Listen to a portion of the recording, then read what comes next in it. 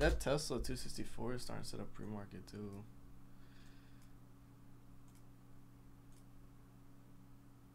Yeah, that's what I did yesterday on the video.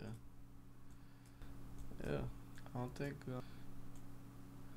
it looks good, and I like this.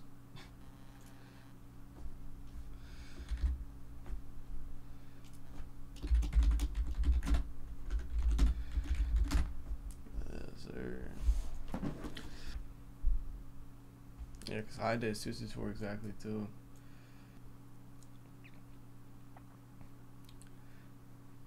And the video, I mean, Tesla's going for it. See if it gets there. Watch it. I'm in these. Stop loss gonna be 8%. 40-cent move. 50-cent move. Contracts are up 3%. Whoa, 70-cent move. 8% already. Oh my gosh, 10%. We got a dollar move already into that 265. Look at that. Right into that 265. Let's go. I'm waiting for this 265 to break. There we go. 265 just broke. Hell yeah. Look at that. Oh my gosh. Here we go. All out right there. Nice move. So 3 minutes into the market.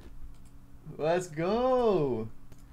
W day. First 3 minutes into the morning, and we're up 13% on a Tesla trade. First 3 minutes, such a nice, beautiful move. We got a $1.50 move in the first 3 minutes, and the team ate as well. Absolute W of the day.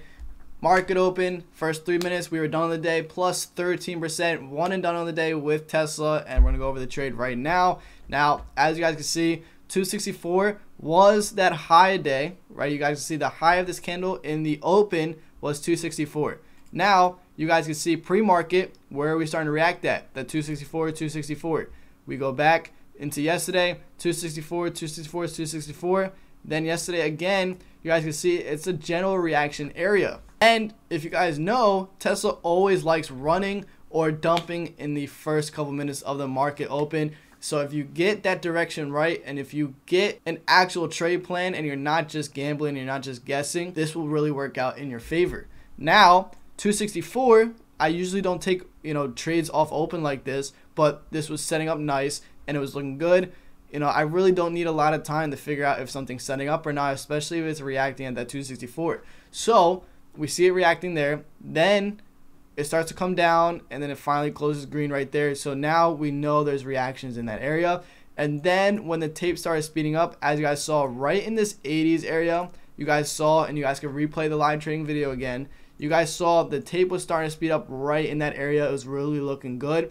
That's when I started to anticipate, and that's when I got fully in right at that 264 area. I wasn't really planning on selling anything until 265, and as you guys saw, this thing absolutely ran up. And the reason why I was waiting for 265, because 265 is that whole number, it's that psychological level.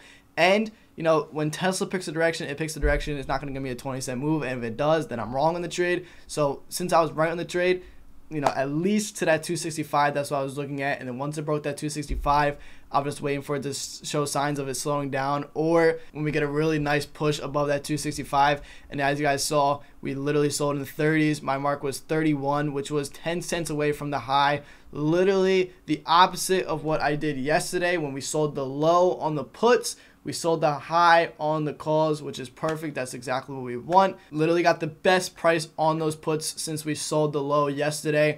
And since we sold the high today on calls, we literally got the best price. This was 10 cents away from the high. Yesterday was 1 cent or 2 cents away from the low, which was perfect. And we keep doing that back-to-back days. I was fully out right there. And as you guys saw, that literally was that high of the day. Actually, this thing came all the way back down, so that was the perfect sell right in that area, because I had seen, this came all the way back down to 261, and then it came all the way back up. And even then, You know, it didn't get to where our sell was. Our sell was at 3-1 area. So literally a perfect sell on that move. This is the perfect example, not hesitating, you know, being patient, waiting for it. I was waiting for 265. Once 265 broke and started showing some signs of weakness, I was fully out right there.